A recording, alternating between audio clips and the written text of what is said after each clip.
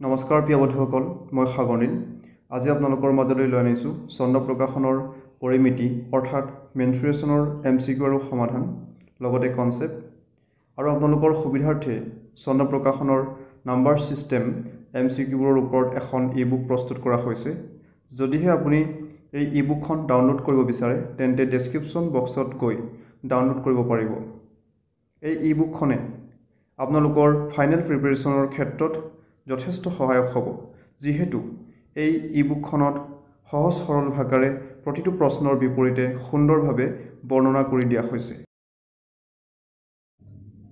প্ৰথম প্ৰশ্ন দেখা পাইছে এটা বৰ্গৰ পৰিসীমা 50 মিটাৰ, বৰ্গটোৰ এটা বাহুৰ দিশ কিমান? অপচনবোৰ দেখা পাইছে।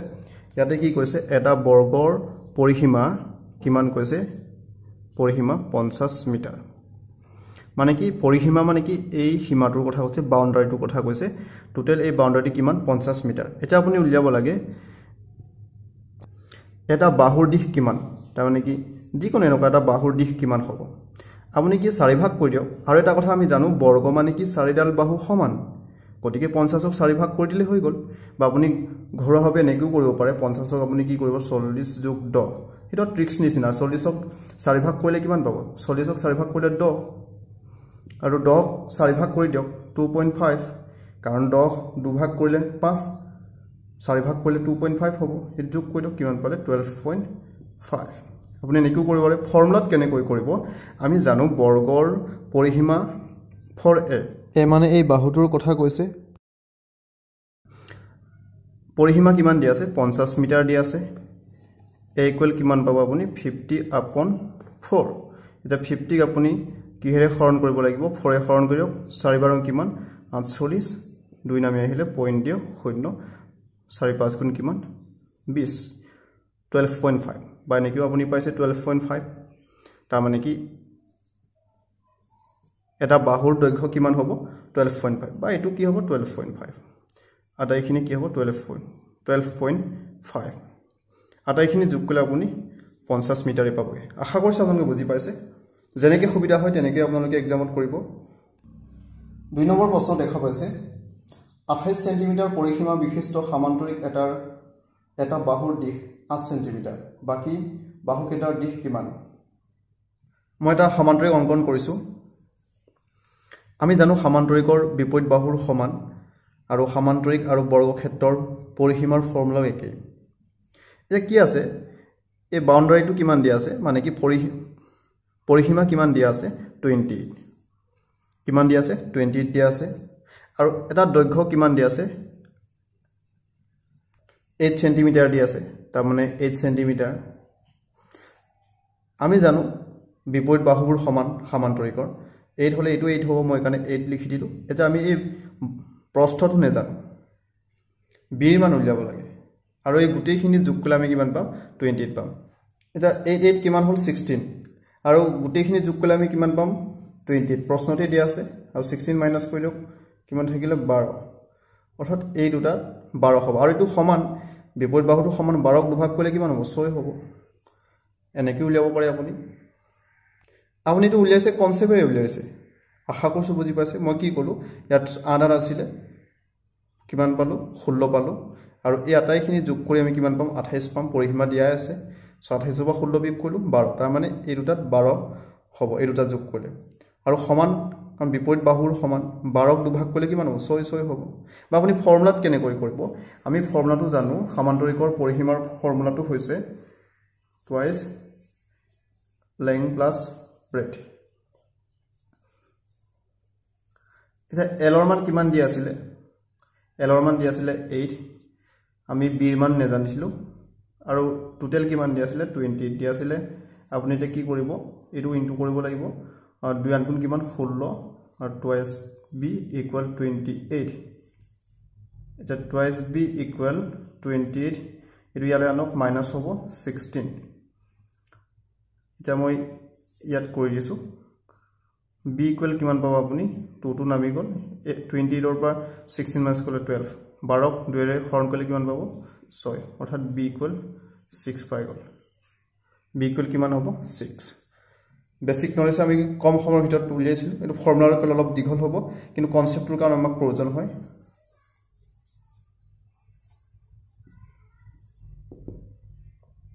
আপোনাৰ যেনেকৈ সুবিধা হয় তেনেকৈ কৰি ল'ব 3 নম্বৰ প্ৰশ্নটো হৈছে পি মিটাৰ বাহু বিশিষ্ট ৰম্বাসটোৰ পৰিসীমা 27 মিটাৰ হ'লে পিৰ মান হ'ব মই এটা ৰম্বাস অংকন কৰিবলৈ চেষ্টা কৰিছোঁ ৰম্বাস আৰু এটা কথা মনত ৰাখিব যেনেকৈ সমান্তৰিক আৰু আয়তক্ষেত্ৰৰ পৰিসীমাৰ সূত্ৰ একেই ঠিক তেনেদৰে ৰম্বাস আৰু বৰ্গৰ পৰিসীমাৰ সূত্ৰ একেই ইয়াৰ পৰিসীমাৰ সূত্ৰ কি হ'ব 4a কিয় একেই হয় মই আপোনালোকক দেখাব বিচাৰিছোঁ এটা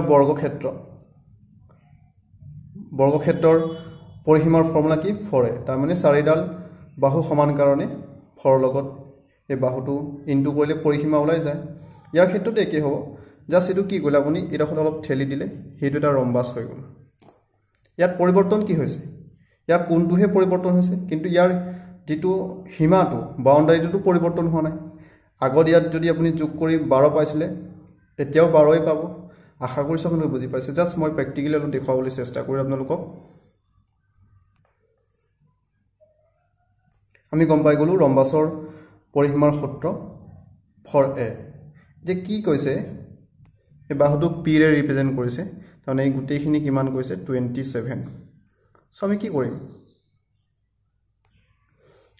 বাইটো p আছে গতিকে p ও লিখিব পাৰো 4b ইকুৱেল আমি কি লিখিব পাৰিম 27 তাৰ মানে এই আটাইখিনি যোগ কৰি আমি কিমান পাম 27 পাম এটা ইয়াৰ এটা বাহুৰ দৈৰ্ঘ্য কিমান হ'ব p ইকুৱেল 27 ডিভাইড বাই 4 27 ক 4 ৰে হৰণ কৰি দিয়ক 4 6 গুণ 24 কিমান দূৰ যাব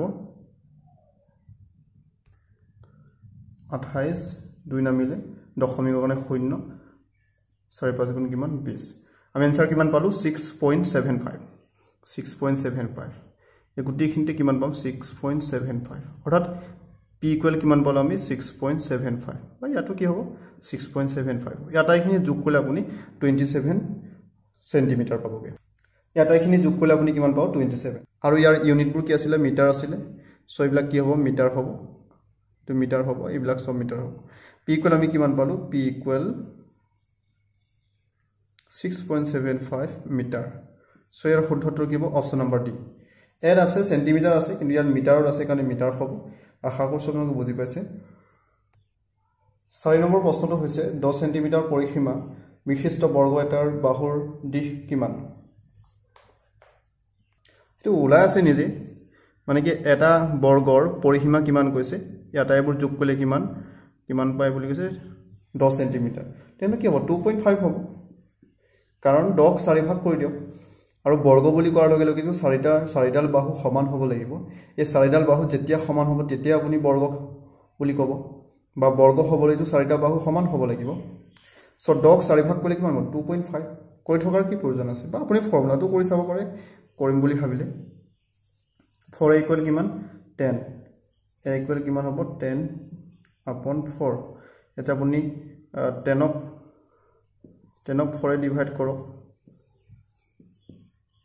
পইণ্ট দিলে 4 5 গুণ কিমান 20 অৰ্থাৎ কিমান পালে 2.5 এট সেন্টিমিটাৰ আছে কি হ'ব এটো সেন্টিমিটাৰ হ'ব 2.5 সেন্টিমিটাৰ ইয়াৰ শুদ্ধতৰ কি হ'ব ইয়াৰ শুদ্ধতৰ হ'ব অপচন নম্বৰ এ এক্সামত কেনেকৈ কৰে আপোনাৰ কথা হেবিলাক এনে ধৰণৰ প্ৰশ্নবোৰ কিন্তু ইমান ফৰ্মুলা কৰি থকাৰ প্ৰয়োজন নাই বুলি মই ভাবো ডাইৰেক্ট আপুনি কি ইয়াতে 10 সেন্টিমিটাৰ আছে বৰ্গ বুলি কোৱাৰ লগে লগে 4 ভাগ কৰি দিও ইয়াৰটো হিমাটো 10 আছে গতিকে 10 4 ভাগ কৰিলেতো এডাল বাহুৰ দৈৰ্ঘ্য ওলাই যাব গতিকে 10 4 ভাগ কৰাটো আপুনি ক'ত অসুবিধা পাইছে দুভাগ কৰিলে 5 4 ভাগ কৰিলে কিমান হ'ব আৰু 2.5 5 নম্বৰ প্ৰশ্নটো হৈছে এখন আয়তাকাৰ পথাৰৰ দিশ 80 মিটাৰ আৰু প্ৰস্থ 60 মিটাৰ পথাৰখনৰ চাৰিওফালে তিনিপাক দিবলৈ কিমান দীঘল তাঁৰ লাগিব অপচনবোৰ আপোনালোকে দেখা পাইছে আয়তাকাৰ বুলি কৈছে আমি জানো আয়তাকাৰ মানে কি ৰেক্টেংগল ইয়াত দৈৰ্ঘ্য কিমান দিয়া আছে 80 মিটাৰ দিয়া আছে আৰু প্ৰস্থ কিমান দিয়া আছে 60 মিটাৰ এটা আমি কেনেকৈ কৰিম চাও ফৰ্মুলাৰে কৰিম আৰু বেসিক নলেজেও কৰিম 80 কিমান হ'ব ইয়াটো 80 হ'ব 80 মিটাৰ ইয়াটো 60 হ'ব ইভাগে আপুনি হিসাব কৰি চাওক আখি কিমান হ'ল 160 হ'ল 160 তো কিমান হ'ল 120 এটা 120 আৰু 160 প্লাস কৰিলে কিমান পাব 280 পাই গ'ল অৰ্থাৎ এপাক যদি আপুনি ঘূৰাই তেতিয়া কিমান 280 টাৰ্ণ লাগিব 3 পাক কৈছে গতিকে 3 লগত পূৰণ কৰি দিয়ক 3 লগত পূৰণ কৰি দিয়ক কিমান হ'ব 3 3 গুণ 6 8 গুণ 24 মান 3 গুণ 6 60 8 গুণ 24 60 লগত 24 যোগ কৰিলে 84 শূন্য এটা আছে 840 ইয়া শুদ্ধতৰ কি হ'ব 840 মই কেনেকৈ কইলো চাওক ইয়াতে দৈৰ্ঘ্যটো দিয়া আছিল 80 মিটাৰ আৰু প্ৰস্থ কিমান দিয়া আছে 60 মিটাৰ আমি জানো আয়তাকাৰৰ বিপৰীত বাহুবোৰ সমান বুলি এটো 80 হলে এটো 80 হ'ব এটো 60 হলে এটো 60 হ'ব এটা গোটেইখিনি আমি যোগ কৰিলো হেতু পৰিসীমা কিমান হ'ব 80 80 160 হল 60 60 কিমান হল 120 গোটেইখিনি আমি যোগ কৰিলে কিমান পালো 280 মানে এপাক যদি আপুনি এনেকৈ যদি জুখি যায় বা তাৰেও যদি মেৰিয়াই কিমান লাগিব 280 মিটাৰ লাগিব 3 পাক মেৰিয়াবলৈ কি 3 লগত পূৰণ কৰি দিয়ক আমি 3 লগত পূৰণ কৰিলো 3 গুণ 6 60 8 গুণ 24 মানে কি 84 শূন্য দিলো বা আপুনি কি 280 এনেকৈ ট্ৰেডিশনাল মেথড দি পূৰণ কৰি চাব পাৰে মই ডাইৰেক্ট পূৰণ কৰিছো আপোনাৰ যেনেকৈ সুবিধা হয় তেনেকৈ কৰিব এটা ফৰ্মুলাৰে কেনেকৈ কৰিব মই আপোনালোকক দেখাবলৈ চেষ্টা কৰিছো বা ফৰ্মুলাত আপুনি কেনেকৈ কৰিব আমি আয়তাকাৰৰ পৰিসীমা উলিওৱা ফৰ্মুলাটো জানো টুৱাইস L plus B ইয়াৰ ইউনিট আছে মিটাৰে দি দিলো কিমান দিয়া আছিল লেং দৈৰ্ঘ্য কিমান আছিল 80 দিয়া আছিল আৰু প্ৰস্থ কিমান দিয়া আছিল 60 দিয়া আছিল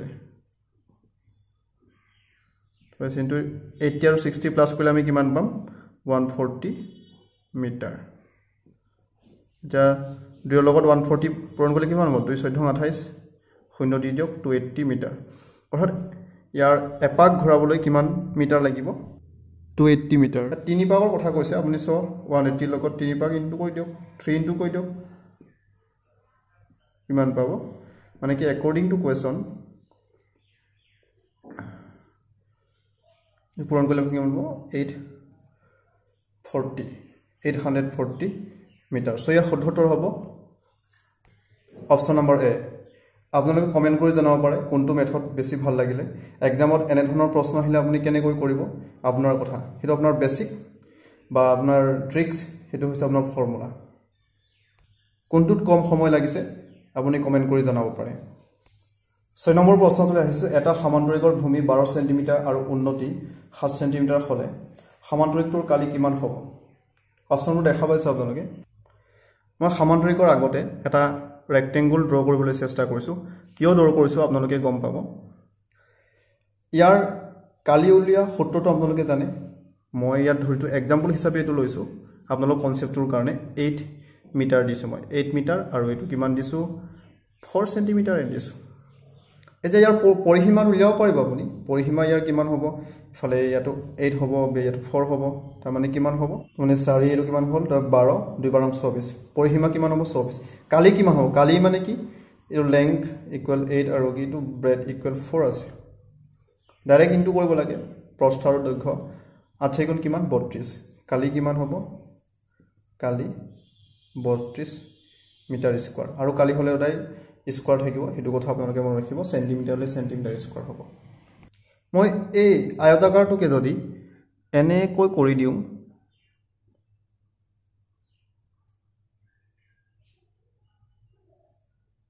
এই পাৰ্টটো যে মই ইৰেজ কৰি দিছো মানে কি এইটো দেখা পাইছিল আপোনালোকে যিমান ইয়া লৈছো এটো অলপ বহাই দিছো ইয়াত ঠেলি দিলো মানে এটা কি হ'ল সমান্তৰিক হ'ল ইয়াৰ কোণবোৰ এতিয়া সমান হয় বিপৰীত কোণবোৰে সমান হ'ব আয়তাকাৰ কিয় নহল আয়তাকাৰ অন্তৰ্কোণবোৰ 90 ডিগ্ৰী কৰি থাকে কিন্তু ইয়াত 90 ডিগ্ৰী কৰি থকা নাই হিয়াৰ সমান্তৰালকে আছে আৰু এটো সমান আৰু এই বিপৰীত বাহুটো সমান আৰু সমান্তৰালকে আছে এটো সমান্তৰিক হ'ল ইয়াৰ কালি আপুনি কেনেকৈ উলিয়াব ইয়াৰ কালি উলিয়াবলৈ কি এই যেটো ইয়াৰ এটা শীৰ্ষবিন্দুৰ পৰা ইয়াত লম্বভাৱে আপুনি এটা উন্নতি টানিব লাগে মানে উচ্চতা ইয়াৰ উচ্চতা কিমান হ'ব আপুনি ইয়াৰ উচ্চতা এটো কিমান উখ এটো টানিবলৈ আপুনি এনেকৈ জুখিব জানো সদায় মানুহে পোনকেহে জুখে সো কি হ'ল আপুনি এটা উন্নতি এটা টানিব লাগিব ইয়াত কিমান আছে আমি কিমান আছে গম পাইছিলো 4 আছিল তেনেহলে আপুনি ডাইৰেক্ট কি কৰিব পাৰে ইয়াৰ ক্ষেত্ৰটো কি হ'ব একে হ'ব 8 গুণ কিমান হ'ব 32 হ'ব 32 মিটাৰ স্কয়াৰ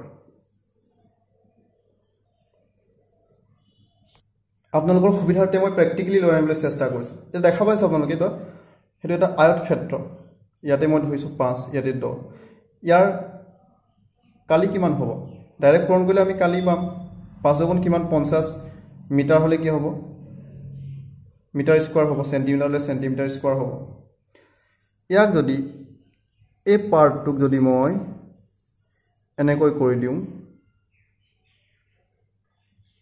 এটা ইয়াৰো কালি কি 50 মিটাৰ স্কয়াৰ নহব নেকি ইয়াৰ কি মই টুকুৰা এটা কাটি কৰবা পেলাই দিছো নাই দিয়া ইয়াত সংযোগ কৰিছো জায়গাটো একেই আছে কিন্তু এটো কি হল এই যেটো জায়গা ইয়াৰ পৰা নিলু ইয়াত ফিল আপ কৰিলু তাৰ মানে কি হল সমান্তৰিক হলকে হেটোৰ পৰা আপোনালোকে এটা কথা গম পালে যে ইয়াৰ দৈৰ্ঘ্য যিমান আছিল দৈৰ্ঘ্যটোৰ লগত উন্নতি মানে এইটোৰ কথা কৈছে এই যে উচ্চতাটো দৈৰ্ঘ্য পূৰণ উন্নতি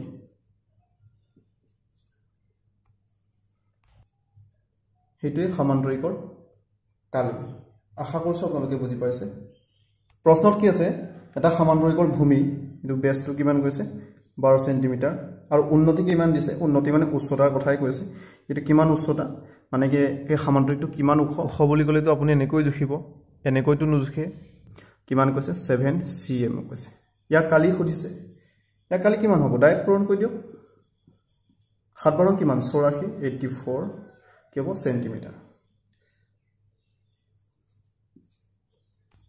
84 সেন্টিমিটাৰ স্কয়াৰ বা অসমত কি হ'ব এই স্কয়াৰটো কি হ'ব বৰ্গ সেমি অৰ্থাৎ সেন্টিমিটাৰ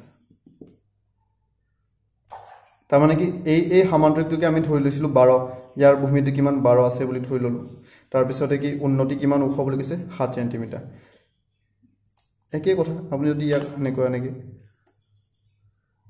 ইয়াৰ পৰা এইটো উচ্চতা 7 আছিল এটা কিমান আছিল এটো 12